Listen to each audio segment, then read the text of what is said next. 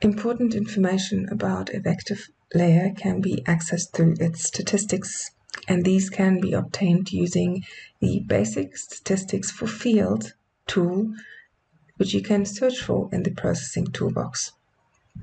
By opening this tool, simply select the layer you would wish to calculate statistics for. Now, it is important to note that statistics can only be run on numbers.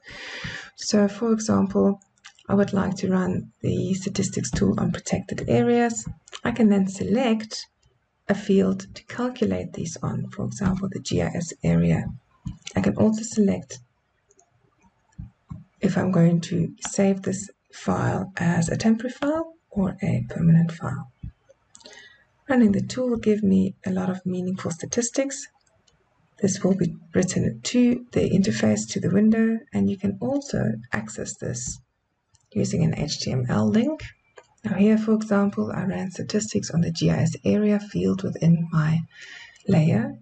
There are 359 individual entries or features or entities within this layer. There are no entities here within this layer that have no area that describes them. The minimum area is 1.45 hectares. The maximum is 275,000 hectares, and therefore you have a range as well. It sums the entire surface area of each individual protected area as a total. The average hectares are just under 1,000 hectares in size. The most common value of any protected area is 678, or roughly 680 hectares in size, and so forth. So quite a lot of useful information for you there that you can calculate on any field that is accessible in an attribute table. And just one last note is that while you can calculate statistics on text, the output is not necessarily meaningful. For example, let's run statistics on the site type.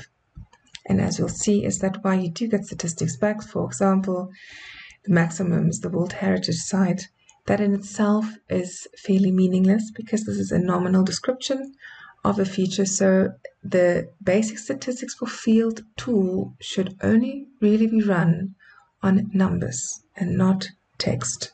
So you should run this on interval and ratio data and not on nominal and ordinal data.